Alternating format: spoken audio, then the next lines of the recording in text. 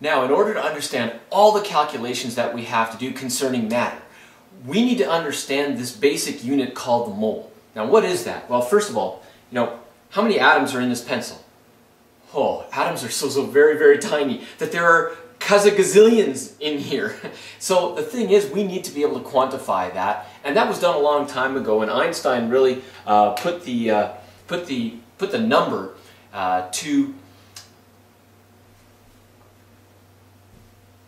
Now, in order to understand all the calculations that are going to be involved with chemistry, you're going to have to understand what the mole is and what the mole concept is all about. Well, if I asked you how many atoms are in this pencil, you would say lots, a couple.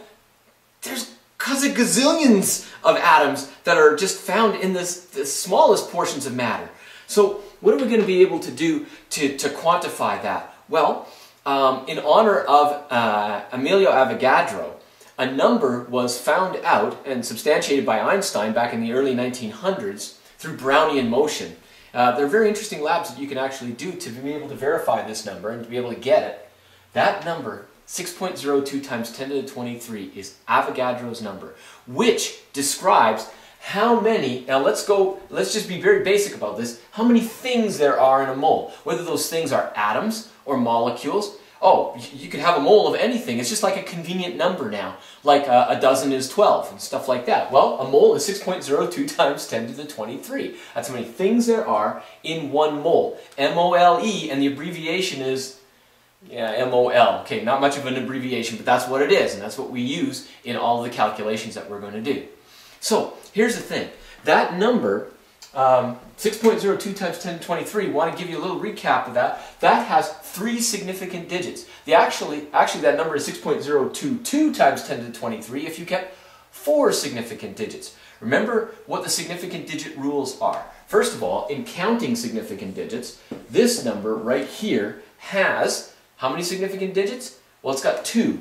The zeros in front don't count. When you start with the first natural number, everything after that is called a significant digit. So here's the thing, not significant, 1, 2. So therefore that number has 2 significant digits, because it can also be written as 1.0 times 10 to the negative 2. So that is a 2 significant digit number. How many significant digits does this number have here? Well, that number's got, doesn't count, 1, 2, 3. That's got 3 significant digits. Now, remember that when you're adding numbers together, you are going to retain the least number of decimal places. That helps us to get the right and correct number of significant digits. So when you add or subtract, keep the least number of decimal places.